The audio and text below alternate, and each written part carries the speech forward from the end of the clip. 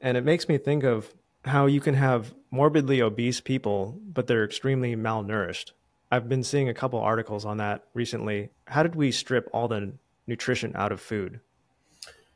Yeah, we did that by destroying soil microbiology through the wide scale use of herbicides and pesticides. So our laboratory is expert in glyphosate, which is the number one herbicide used worldwide, but it's really sits among a whole cadre of incredible toxins that are now sprayed on our soil systems. So 2,4-D is now used very broadly through the United States and other growing systems. 2,4-D is Agent Orange.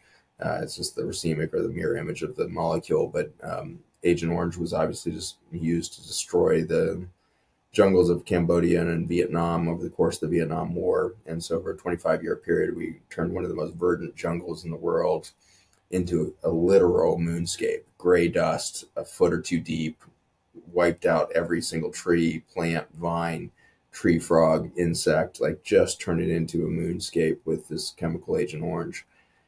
And now we're treating all of the soil systems of the world with 2,4-D and glyphosate. Glyphosate's in the same organophosphate family as Agent Orange as well. So 1973, Vietnam wraps up. By 1974, they're repurposing organophosphates into food, and initial patents on Roundup are put in 1974. By 1976, Roundup is in large-scale use across the United States and other markets because it was so effective at killing anything green. And so it was used as a very effective herbicide, but you couldn't get the concentration very high because it would kill your corn, soybean, and everything else because it kills anything green. Until 1992, 93 starts to roll around, and they start to be able to genetically modify the plants to be able to tolerate glyphosate. And so they started GMO, Roundup Ready crops with squash, I think, in 1993. Corn, soybeans, 1996, and now we've got over 30 crops that are genetically modified to be able to handle direct spraying of Roundup, which is the active ingredient of glyphosate. And so this has been this march towards convenience at the farmer level to be able to manage 10,000 acres with two people, which is actually normal. Like it's normal to find one or two farmers managing thousands of acres. Those farmers have never put a shovel in their land because there's not time to go walk on their land or put a shovel in to check on their microbiology or check how many earthworms are left. So they're just driving tractors around all the time, plowing, disking, spraying, whatever's needed. And so they're back and forth across this land in heavy equipment all the time. And they're largely unaware of just the devastation of microbial and nutrient density within their own soils. And it always surprises them when you go out in the field and dig a 12 by 12 by 12-inch hole and find out that there's zero earthworms. It only takes a single spraying of glyphosate in a field to wipe out 100% of the top dwelling earthworms and 50% of the entire deep dwelling population. You do that now 2 or 3 times a year for 30 years, you've annihilated your earthworms.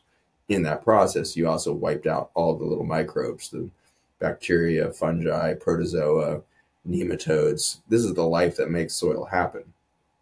Soil that's happening, meaning lots of microbial diversity that's then feeding a mycelial network of the fungi that's then creating this incredible relationship to plant roots in which something called the mycorrhizae are produced. And the mycorrhizae is kind of that spiderwebby looking stuff that you see in a pot if you repot a plant at home or something like that. Those little spider webs are these little tubules that are produced in cooperation between the mycelium and the root systems of a plant. And so they're now transiting all of this information and nutrients from the soil up into the plant. With herbicide chronic usage, you lose the bacteria that would feed the fungi, you lose the fungi, the mycelial network, you lose the mycorrhizae, and now you've got plants that are growing with a very difficult time extracting nutrients.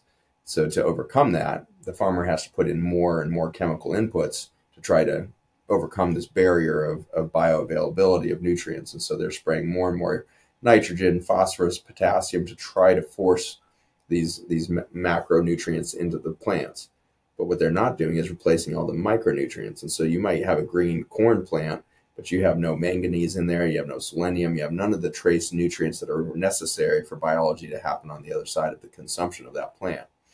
And so we're going to this vast, nutrient deficiency in both macro and micronutrients as we destroy the microbial systems of the soil and therefore start growing deficient plants. That's part of the issue. The second part of the issue that's leading to this obesity epidemic that I'm very frustrated at my industry in medicine, that we have done such a poor job understanding the obesity epidemic. I'm appalled at my own education. Like, I was not trained to understand why the world suddenly got obese. It's always blamed on sugar. Like, oh, we just, eat too much sugar. Sugar was our main caloric intake, as far back as the 1920s. Like, we have always loved sugar. We've always, the sugar industry was massive in the late 1800s. We had slave labor being moved out of India to fuel the British and Dutch, sugarcane fields in South Africa. That's 150 years ago. So sugar has been a problem forever. We didn't develop this obesity epidemic until suddenly in the early 80s. And what happened in those few years is that those herbicides started going up in concentration within our food and water systems. And the most sensitive microbes to these herbicides that function as antibiotics, I didn't maybe mention that, but glyphosate kills weeds, but it kills bacteria and fungi in the soil systems directly. And so it functions as potent antibiotic. But the most sensitive bacteria in the body that would respond to these low levels of antibiotics are actually the mitochondria. These are small little bacteria that live inside of our cells that produce the energy from our food, that make it available to the energy available to us. Each human cell has about 200 mitochondria. As you start to poison those mitochondria, the reservoir of life within the cell goes down. And so you accelerate the deterioration of the microbial reservoir with the mitochondrial reservoir within the human body as you start adding glyphosate to food and water systems. If the bacteria in your gut are feeding your body those nutrients, glucose and carbohydrates, as well as fatty acids, those are your two fuel sources. Protein's not a fuel. So your sugar and fats are being channeled into your gut lining, into the liver, repackaged, sent out to the body. But if the body is receiving all of that caloric opportunity with sugars and fats, but don't have enough mitochondria to process that down, it simply, each cell stops taking up the nutrients or those potential calories, or sending it right back after failing to convert. And you start storing all of those calories in the liver. And so you start getting fatty liver. And so by the 1980s, we were seeing this explosion of fatty liver from nutritional sources because the mitochondrial productivity was declining. We basically had a bottleneck of caloric demand, or caloric opportunities, caloric reservoir backing up into the liver. Once the liver is full of fat, you start to develop diabetes. So you get insulin resistance. So by the late 80s, we suddenly see this explosion of prediabetes and diabetes in children and adults and everything else. And so obesity then leads to that phenomenon of diabetes and insulin resistance, which then accelerates cardiovascular disease, cancers, immune dysfunction, go on down the list. So it's really the destruction of microbes at the soil level. With that, we saw the advent of the destruction of mitochondria inside of our cells. And so soil, gut microbiome collapse, and then mitochondrial collapse inside the cells. Those are kind of your three layers of impact of glyphosate and other herbicide, pesticide residues within our food system. Wow, that was brilliantly explained. And I'm wondering, do you have an opinion on Ozempic? It's gotten pretty popular lately, and is this going to be the thing that gets us out of jail? Yeah, unfortunately, drugifying the complex endocrine system of the human that regulates appetite is basically saying, we're going to make it easier for you to run on an empty tank. That's basically what these drugs are doing. And so they're taking away the neurologic stimuli for food intake through a bunch of different mechanisms. It's the opposite of THC and CBD that drives you to eat more, right? And so there's plant compounds that accelerate your food intake by regulating or manipulating appetite, and there's drugs that will reduce that. And then there's this whole impetus for breaking the push of nutrients through the liver, and it's such a reductionist, kind of short-sighted approach to human health. Like, if we just take nutrients away from the body, then they will be less obese.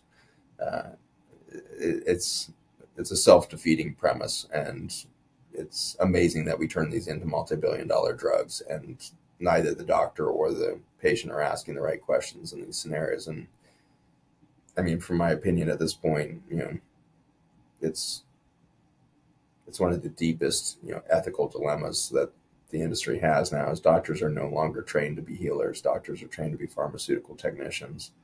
And we are brainwashed out of asking these root cause questions, or these, taking a look at the forest. We're just not encouraged to do it at all.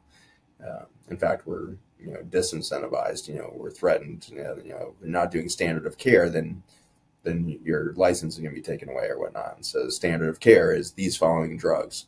And if you're not prescribing a statin and a blood pressure medicine and one of these obesity drugs to your patients, you're not following standard of care, and so you could be subject to legal consequences.